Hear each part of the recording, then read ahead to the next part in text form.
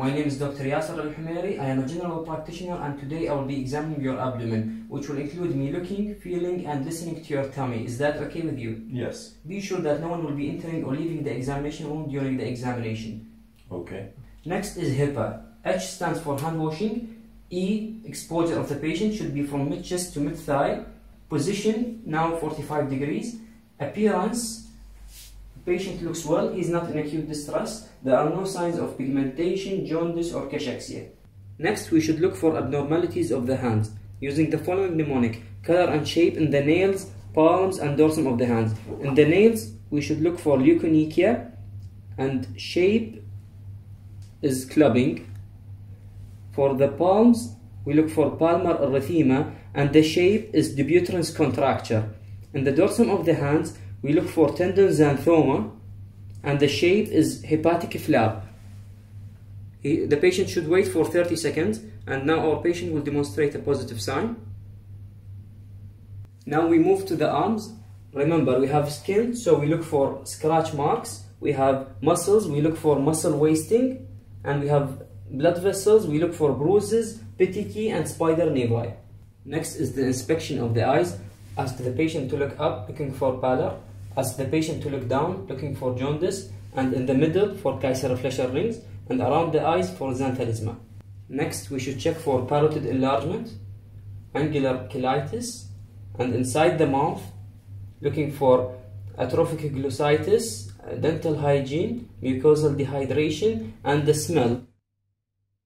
Next is the examination of the cervical lymph nodes: submental, submandibular, preauricular, posterior auricular, anterior cervical chain, posterior cervical chain, occipital, and the left supraclavicular, while the patient is shrugging his shoulders.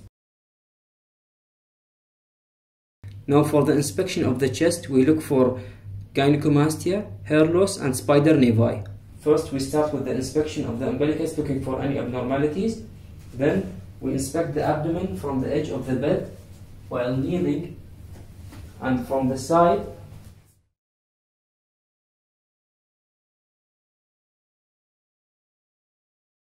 Do you have pain? Yes. Can you locate it? Okay. Can you cough? Exacerbation of pain with cough is a sign of peritonitis. Now I'll be starting with the light palpation, away from the painful side.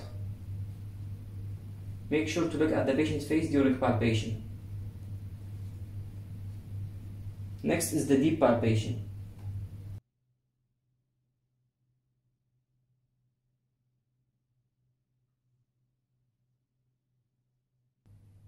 Press during inspiration and move during expiration. I didn't feel the edge of the liver, so I will consider the costal margin as the lower edge of the liver. Now for the upper edge of the liver, I need to start percussing from the second intercostal space and locating it from the sternal angle and the mid-clavicular line. Start percussing until I feel dullness.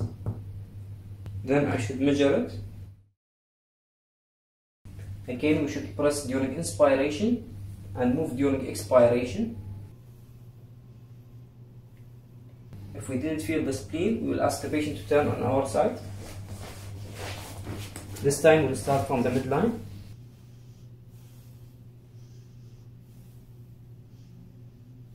If we didn't feel it, we can percuss in the last intercostal space on the anterior axillary line.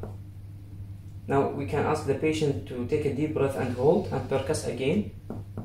Use your non-dominant hand to push in the costovertebral angle and palpate the kidney using your dominant hand. Next is checking for minimal ascites. We percuss just below the xiphoid process.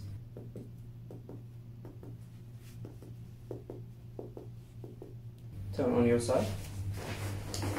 It should be resonant. If dull, we need to ask the patient to turn on his side and wait for 10 seconds, then percuss again. Next, we should check for fluid thrill for massive ascites. We ask the patient to put his hand in this way, and we should tap from one side and feel from the other side.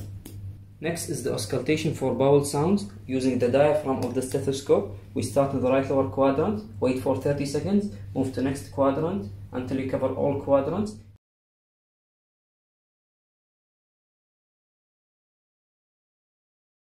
Now to end our examination, we need to check for pitting edema, genital examination, anorectal examination, and hernial orifices, then DRTH.